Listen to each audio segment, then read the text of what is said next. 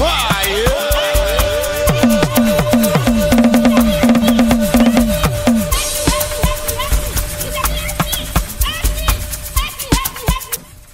welcome aboard again, my wonderful community. I'm sure you've enjoyed the beginning of this video.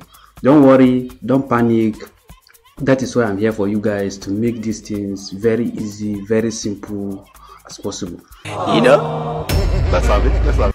So all you'll be doing is, now listen, we are going to be looking at how I play around these scratches from the beginning of this video. Remember, it's all about putting up pieces together and complementing the song that is playing, as well as developing a strategy which involves the rhythm. Yes, we are introducing the rhythm, getting more fire into the jam, making it more interesting for the audience, letting them get connected with what exactly we are doing. In doing that, we must develop a practice, that means a muscle memory in our brain, following the rhythm of the 1 2 2 2 3 and the rest of them, to really connect with it.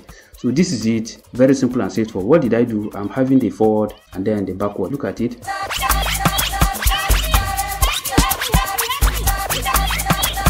So I'm following it, the 1 2 3. Look at it. 1 2 1 2 1 1 1 2 1 2 1 2 1 1 1 1 1 1 1 1 1 1.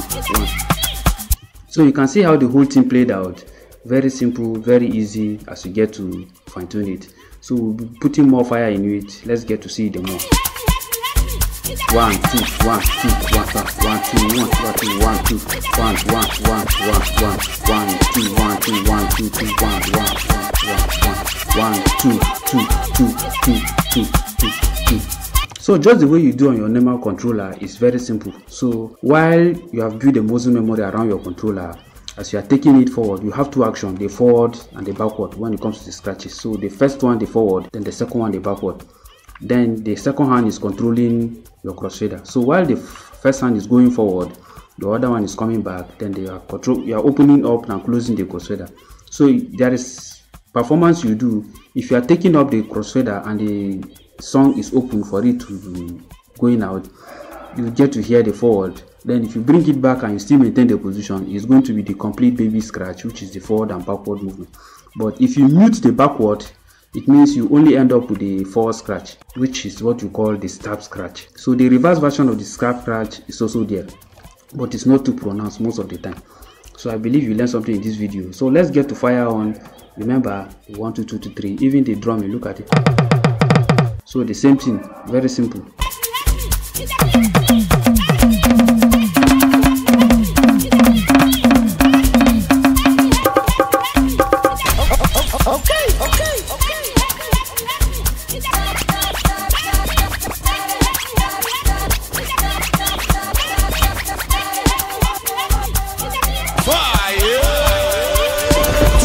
It's your boy right here on the wheels of steel.